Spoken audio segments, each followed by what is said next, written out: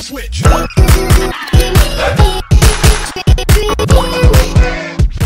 Today I'm going to be doing Igari makeup, also known as hangover makeup.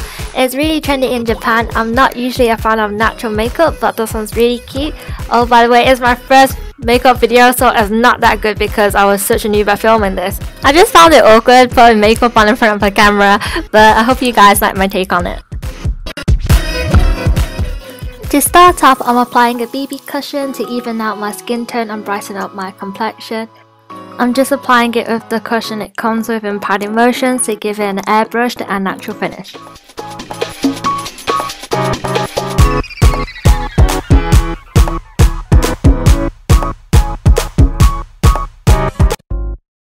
Here I'm just spot treating my blemishes so that I can have flawless skin.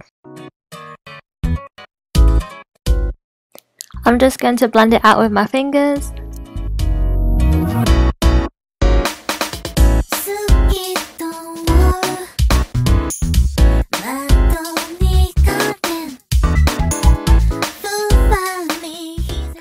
I filled in my eyebrows with a light brown eyeshadow as it's much softer and appears natural.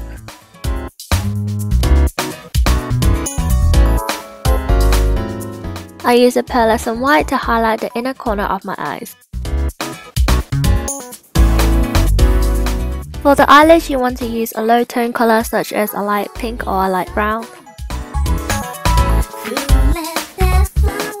Using the same shadow I applied on my brows, I'm just applying it on the outer corner to give it more depth.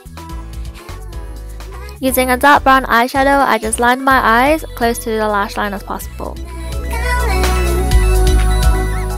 Use the eyelash curler to prep your lashes ready for mascara.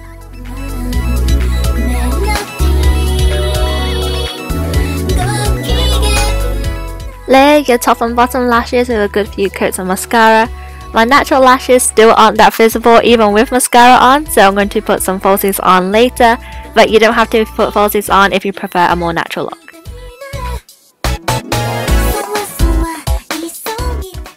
I use my favorite natural looking lashes from Taiwan.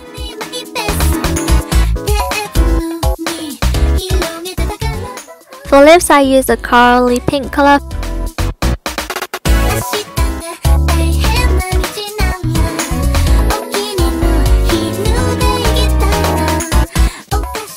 I apply lip gloss on the center of my lips to give it that pouty look.